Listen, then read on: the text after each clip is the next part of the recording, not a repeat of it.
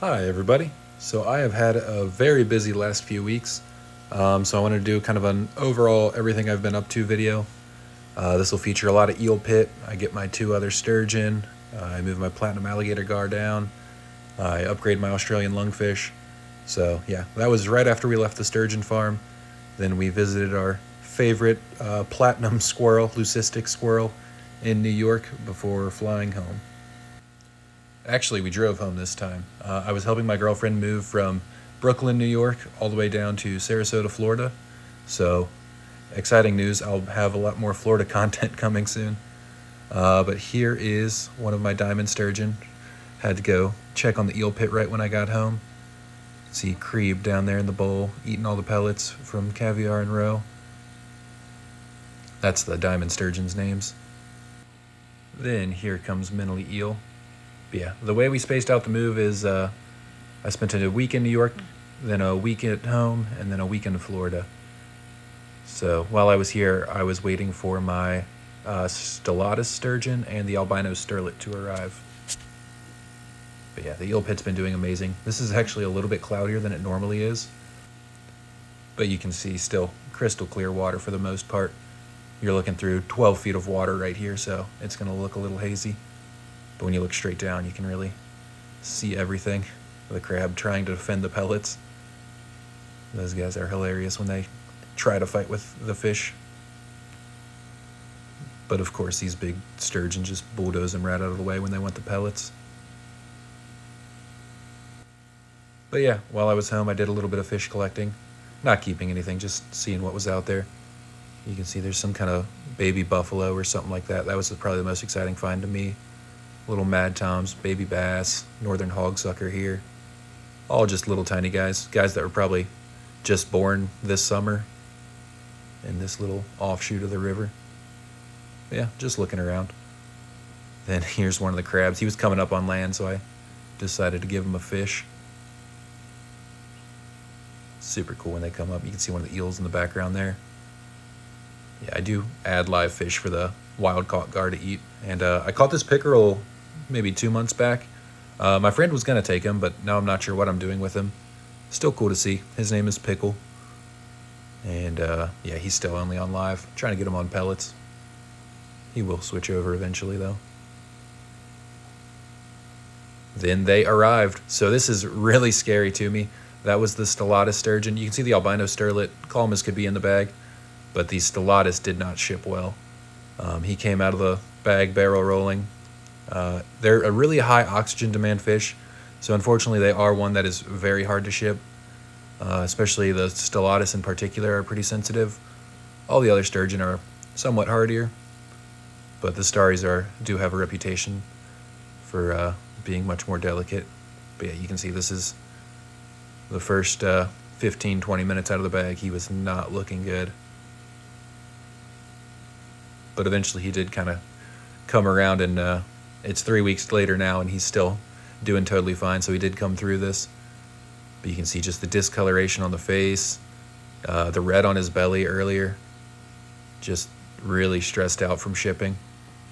But that is the risk we run when shipping big fish. I did pull out this, that was actually where my old filter used to sit, on those cinder blocks on the left, just so it kind of had a better turn radius when he was barrel rolling around. And I think this was the next morning where he's kind of calmly swimming around, looking much better. But yeah, you can just see the difference. When he came out of that bag spinning, I was pretty much expecting to be dead within the hour. Then here is Crunchwrap Supreme, also picking a fight with a crab.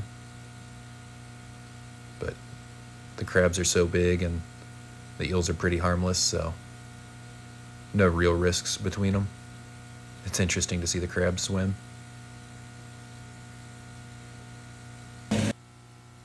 But then on to Florida. So this is a Bahama anole or a brown anole, and it actually regenerated a second tail. So something must have attacked it and like broken the bone in the tail. So then the lizard's body thinks it lost its tail, so it grows a second split tail. Then this is a Seminole bat. This was on 4th of July in Tampa. I think he probably got hit by a firework or something. He was alive. I talked to one of my bat friends. and he did have a broken wing. So he did disappear. I'm not sure where he went. We came back about an hour later to the same spot, and he was gone. Maybe something ate him. Maybe he climbed up a tree. Then these here are all little pipefish that we caught in the seagrass right off the beach in Sarasota. Super cool. We were hoping for a seahorse, but didn't see any. Then there's a little tiny Atlantic spadefish there too. Yeah, lots of little pipefish. Yeah, and that was just, 10 feet off the beach we caught those.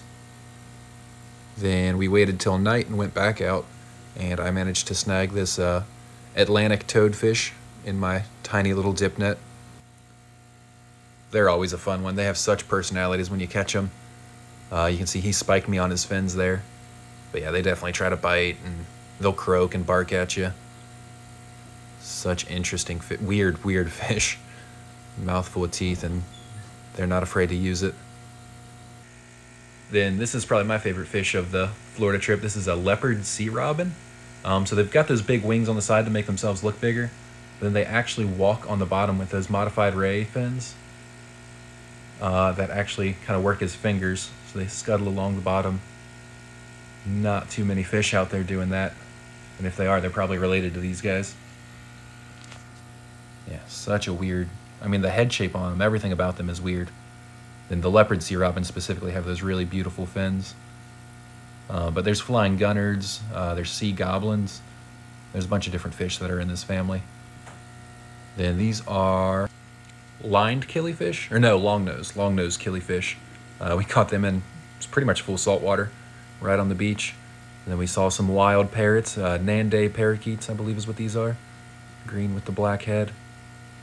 Super cool, guys. It's just so crazy to see parrots flying around Florida.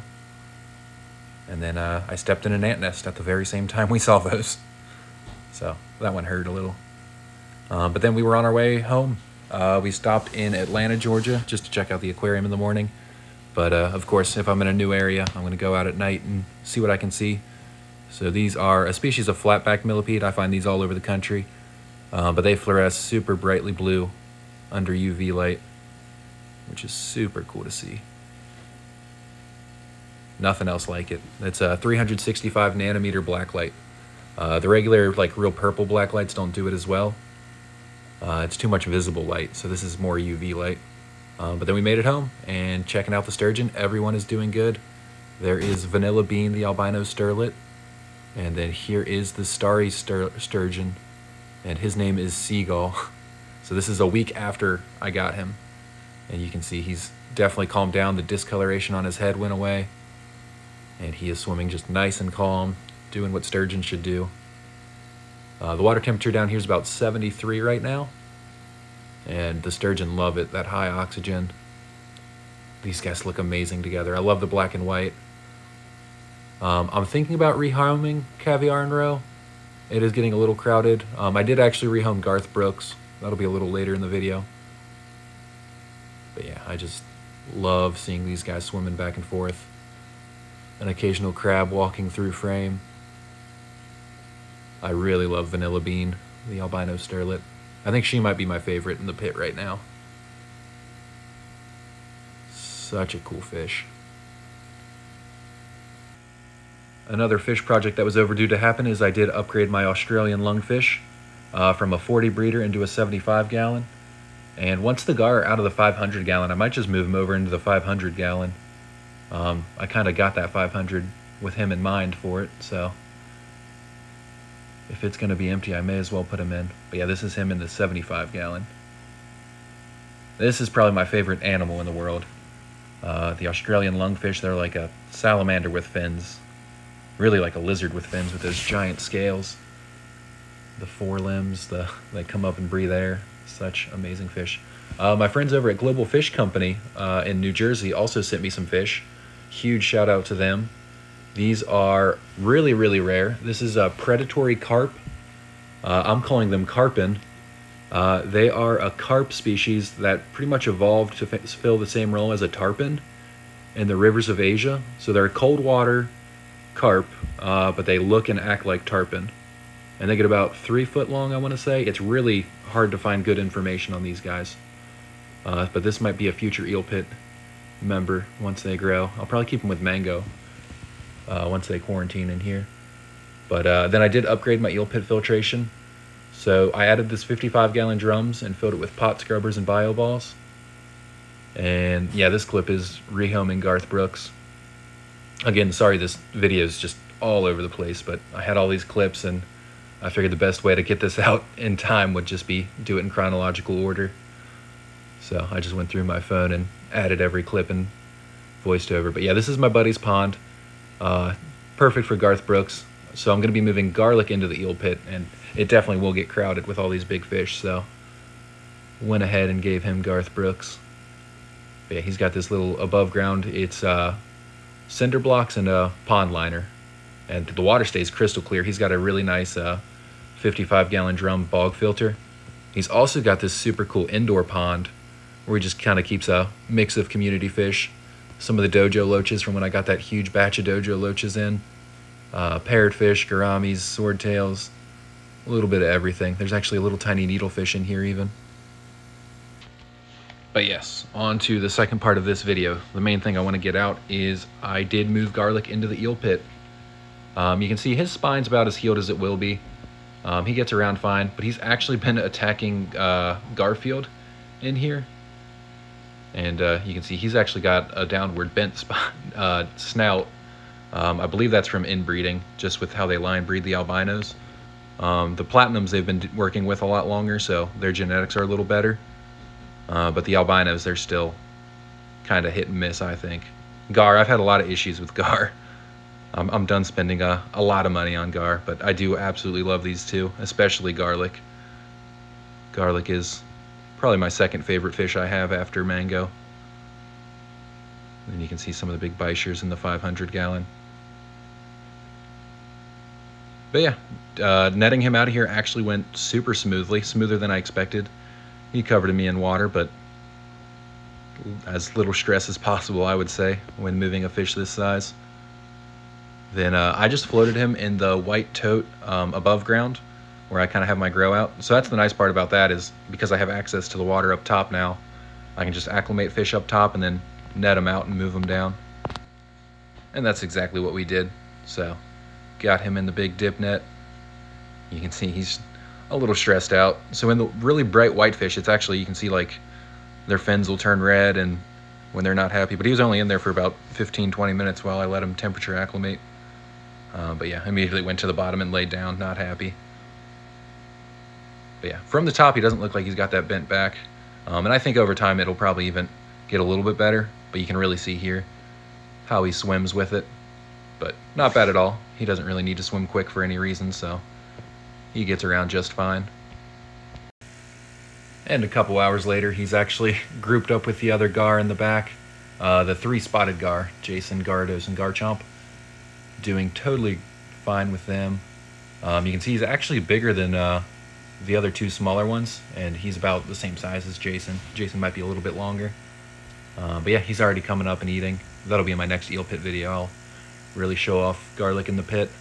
But my next video will be going to Conservation Fisheries down in Knoxville, Tennessee, and seeing all the, basically they breed endangered stream fish and help restock native populations.